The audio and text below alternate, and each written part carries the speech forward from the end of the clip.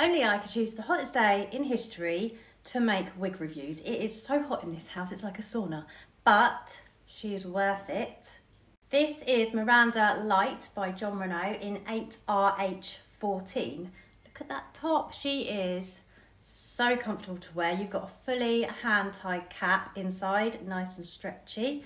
Huge mono top here, so anywhere in this area you can move the parting and it will look like the hair is coming from your head.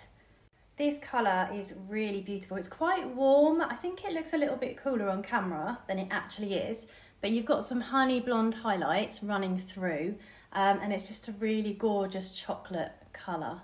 Look at that, look at the hair as well. It's really soft, really silky, as they all are, just beautiful.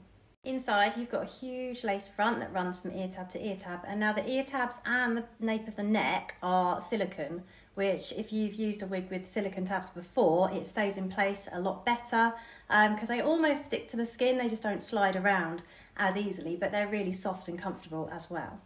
She also has Velcro tabs for tightening, which are great because they don't come undone like some of the ones with the clasp can do. So I find Velcro probably the best way to tighten and secure your wig. I'm going to put the wig on and show you, but I like to use a stretchy nylon wig cap. They're really cheap, but really comfortable and really effective. Especially if you have hair as well, or a bit of hair, they disguise your hair so that on the mono top, it still looks like the hair is growing from your head. Definitely need to get a darker colour wig cap for the summer. It doesn't match my skin tone anymore, but it doesn't really matter underneath a wig. Oh, this one, it just looks so much like my natural hair did.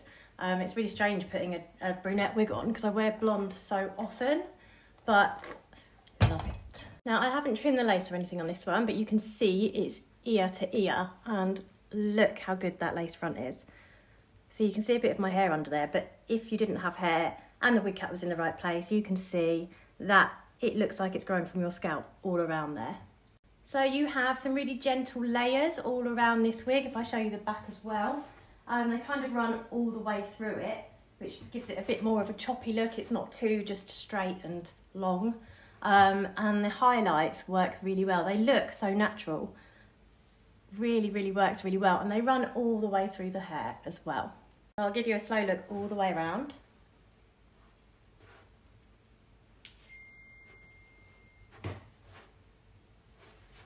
And that is Miranda Lite by Jon Renau from My Beautiful Wigs.